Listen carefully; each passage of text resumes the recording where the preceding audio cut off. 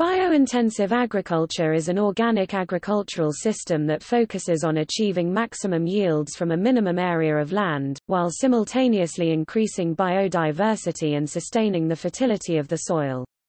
The goal of the method is long-term sustainability on a closed-system basis. It is particularly effective for backyard gardeners and smallholder farmers in developing countries, and also has been used successfully on small-scale commercial farms.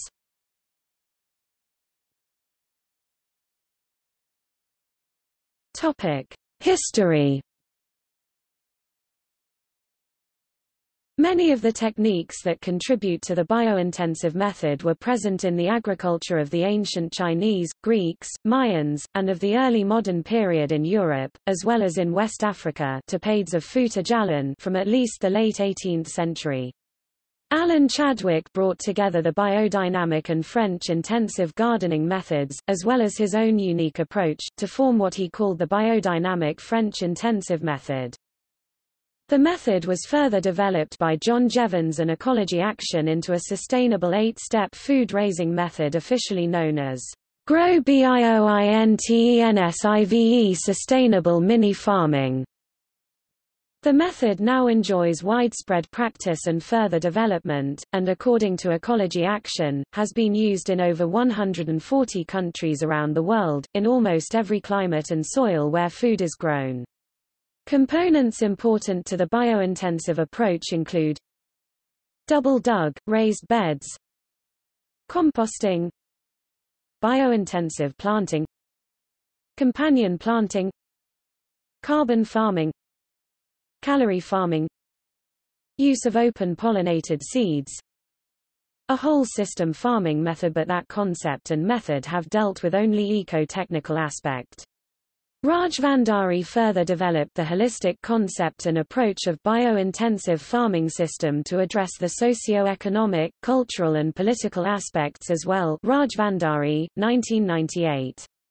Rajvandari 2002 has defined biointensive farming system (BIFS) as a biologically intensive mixed farming system, which relies on the intensive engagement of the farmers, optimization of organic recycling through crop rotations, integrated plant nutrient management (IPNM), and integrated organic pest management (IOPM) with the use of biopesticides, botanical pesticides, and biota, e.g. Trichogramma chilonis. The IPNM in BIFS is provisioned to include improved FYM, compost, green manure and biofertilizers azolla, rhizobium and mycorrhizal. It is a holistic system of sustainable management of natural resources in a given agro-ecosystem with specific cultural and knowledge base. Sustainable Biointensive Farming (BIF) system, which emphasizes biodiversity conservation, recycling of nutrients, synergy among crops, animals, soils, and other biological components, and regeneration and conservation of resources, is a type of agroecological approach. This is the alternative approach that can appropriately address the central issue of hunger, poverty, food, nutrition insecurity and livelihoods. Rajvandari, 1999. It has been serving as a model for promoting ecological farms and eco-tourism for higher productions and income generation in small scale.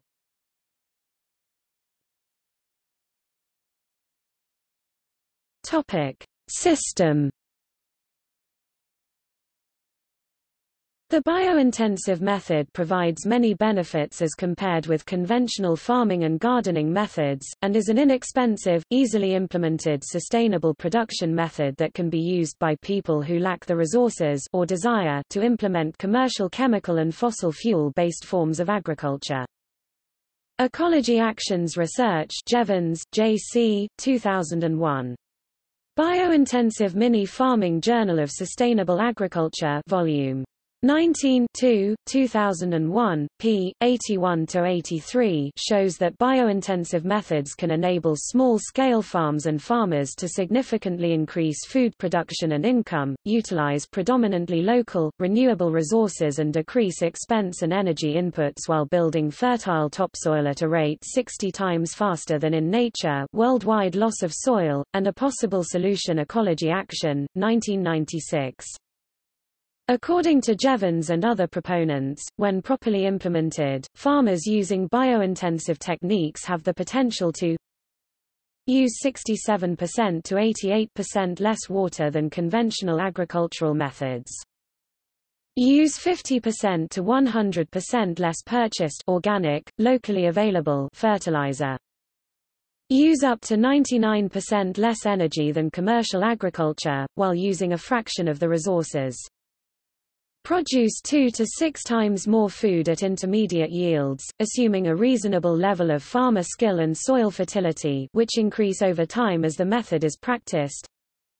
Produce a 100% increase in soil fertility. Reduce by 50% or more the amount of land required to grow a comparable amount of food. This allows more land to remain in a wild state, preserving ecosystem services and promoting genetic diversity. In order to achieve these benefits, the biointensive method uses an 8-part integrated system of deep soil cultivation, double digging, to create raised, aerated beds, intensive planting, companion planting, composting, the use of open pollinated seeds, and a carefully balanced planting ratio of 60% carbon-rich crops for compost production, 30% calorie-rich crops for food, and an optional 10% planted in income crops for sale. The following outline of the methods approximates the descriptions found in the popular Biointensive Handbook, How to Grow More Vegetables and Fruits, Nuts, Berries, Grains and Other Crops. The New Ever Thought Possible on Less Land Than You Can Imagine, by John Jevons, now in its 8th edition, and in 7 languages, including Braille. In double digging, a 12-inch (305 mm) deep trench is dug across the width of the bed with a flat spade, and the soil from that first trench is set aside. The 12 inches (305 mm) below the trench are loosened with a spading fork. When the next trench is dug, that soil is dropped into the empty space of the first trench, and the lower layer is again loosened with a spading fork. This process is repeated along the full length of the bed. The final trench is filled with the soil that was removed from the first trench. The result is a bed that has been tilled to a depth of 24 inches (610 mm). When an entire bed has been double dug, the soil will have greater drainage and aeration, which allows the roots to grow much deeper and reach more nutrients. Despite the fact that no soil has been added, the bed is raised due to the aeration. It is worth noting that hard, unworked soil should be double dug each season until the soil has attained good structure and long-lasting aeration. During subsequent seasons, it can be surface cultivated 2 to 4 inches (5 to 10 centimeters) deep with a hula hoe until compaction again becomes apparent. After double digging the first season, deep tilling during subsequent seasons can be quickly accomplished with a U-bar, particularly in the cases of larger mini-farms or commercial farms. Composting allows the plants to transform and enrich the soil with organic matter, and also to return nutrients to the soil.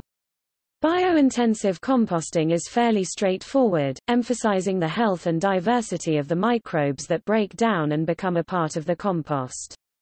Thus, relatively cooler composting is practiced, and plant materials are preferred over animal materials. Soil is often combined with the compost to inoculate the pile with microbes. Without human waste recycling, however, nutrients and organic matter are constantly removed from the soil as food that is consumed by the farmer and flushed away. Therefore, when safe and legal human waste recycling is possible, as in many places it already is, that fertility can, and should, be returned to the soil. Another great unappreciated source of compost and soil improvement is the roots of crops themselves, which, in the biointensive system are left to decompose in the soil, where they help to both fertilize and sow it together, creating stable soil structure. Thus, crops such as alfalfa, which has exceptionally deep roots, and cereal rye, which has a particularly high volume of roots, are valued. The soil air from the development of deep soil structure, combined with the microbe and nutrient-rich compost allow the crops to be planted intensively. To plant intensively, beds are 4 to 6 feet (1.2 to 1.8 meters) wide, usually 5 feet (1.5 meters) and at least 5 feet (1.5 meters) long, often 20 feet (6 meters), forming a bed of 100 square feet (10 square meters). Crops are not planted in traditional rows according to a square pattern, but are planted in a hexagonal or triangular pattern in the bed so that no space is left unnecessarily unused. These wide beds and close spacings not only allow more plants per area, up to 4 times as many, but also enable the plants to form a living mulch over the soil, keeping in moisture and shading out weeds. Additionally, whenever possible, seedlings are started in flats or nursery beds, so that more garden space is available to large plants and so that the seedlings can be more closely spaced before transplant, forming a living mulch in the flat as well. Companion planting is described as taking place both in space, which is traditionally called companion planting, and in time, which is traditionally called crop rotation. Companion planting can be used to improve the health and growth of crops, and also as another form of intensive planting, which uses vertical space more efficiently by mixing shallow rooting plants with deep rooting plants or slow-growing plants with fast-growing plants. In order to achieve sustainable fertility on a closed-system basis, the biointensive method uses carbon and calorie farming, an Aikido style of work, using the least amount of energy or effort to achieve the greatest amount of work or production, composting, including safe and legal human waste recycling, the use of open pollinated seeds, and limited land use, which allows farmers and gardeners to retain more of the land in a wild state for genetic diversity and an ecosystem balance. If carbon or compost crops are grown in about 60% of the cultivated land, they can provide the compost materials that maintain the fertility for 100% of the cultivated land. Many cereal crops qualify as compost crops, but provide both food and abundant compost. Some of the compost crops may be grown during the winter, when the land would be otherwise unused. Certain compost crops are higher in carbon while others are higher in nitrogen and/or fix nitrogen in the soil, and the desired proportion of each must be grown for the compost to achieve maximum effectiveness. Also, certain compost crops take particular desired nutrients from the subsoil and concentrate them in the compost, thus allowing a redistribution of those nutrients to the food crops. This proportion of 60% compost crops is crucial to the sustainability that is the goal of the biointensive method, and to the fertility of the garden. In calorie farming, care is given to growing enough food energy and other nutrients to live on in a minimal area.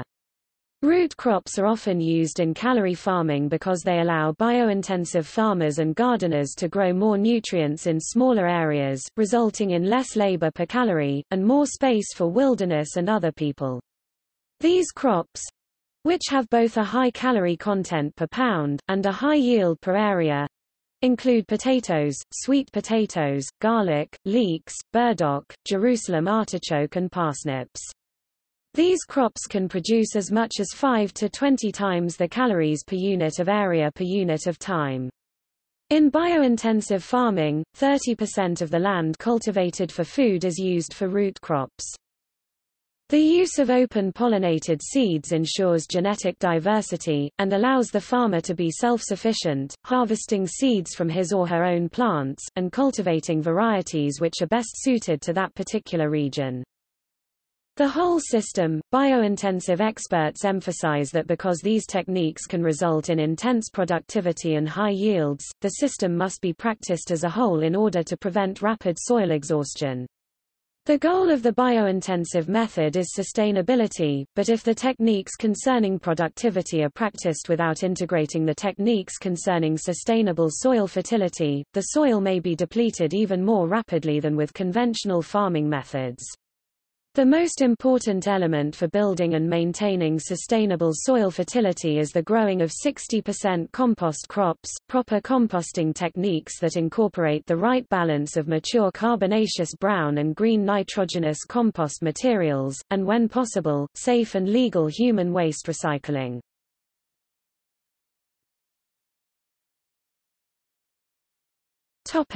Animals. The biointensive method typically concentrates on the vegan diet. This does not mean that biointensive farming must exclude the raising of animals. Animals, while not considered by biointensive practitioners to be sustainable, can be incorporated into biointensive systems, although they increase the amount of land and labor required considerably. The following is excerpted from an article on the topic of integrating animals into a biointensive system from the Frequently Asked Questions page on Ecology Action's website. Livestock can fit into a biointensive system, but it usually takes a larger area than growing a vegan diet. Normally it takes about 40,000 square feet of grazing land for one cow, steer for milk, meat, or 2 goats for milk, meat, wool, or 2 sheep for milk, meat, wool. In contrast, with biointensive farming and maximizing the edible calorie output in your vegan diet design, one person's complete balanced diet can be grown on about 4,000 square feet, a much smaller area. The challenge to growing animals for food is that by 2014, 90% of the world's people will only have access to about 4,500 square feet of farmable land per person, if they leave an equal area in a wild state to protect plant and animal genetic diversity and the world's ecosystems. As you will see from the information that follows on the land requirements for incorporating livestock, this becomes a challenge. The article goes on to estimate the square footage required to grow fodder for various animals and compost to replenish the soil, and provides a discussion on whether animal manure should be used as a fertilizer, compost supplement.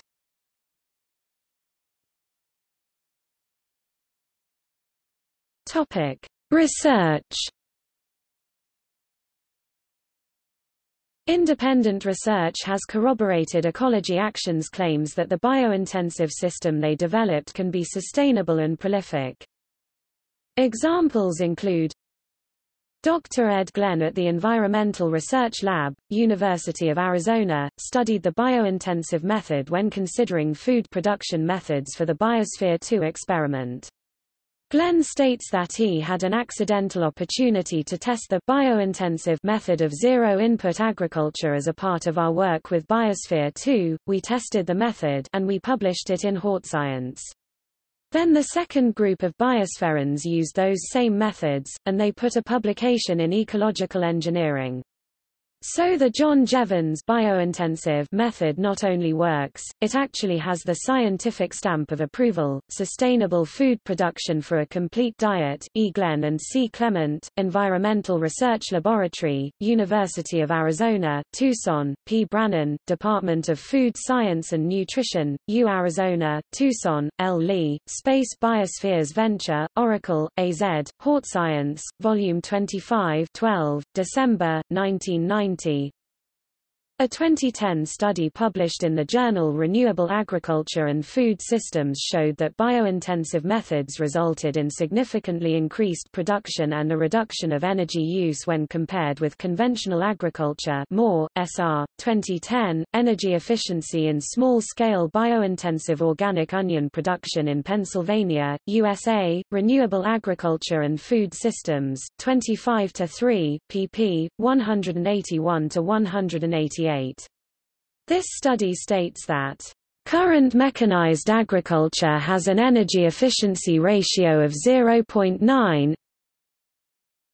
Energy efficiency for biointensive production of onions in our study was over 50 times higher than this value, 51.5, and 83% of the total energy required is renewable energy. In 2010, the UNCCD United Nations Convention to Combat Desertification posted an article detailing the benefits of biointensive agriculture, Grow Biointensive System, a tool to fight against desertification.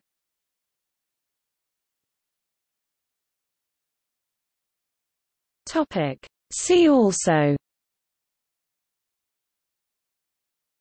Biodynamic agriculture, Jean-Martin Fortier, Biointensive agriculture in Fouta-Djallon, Organic farming, Permaculture, Regenerative agriculture, Southside Community Land Trust, city farm located in Providence, Rhode Island, which uses the biointensive method. Sustainable agriculture.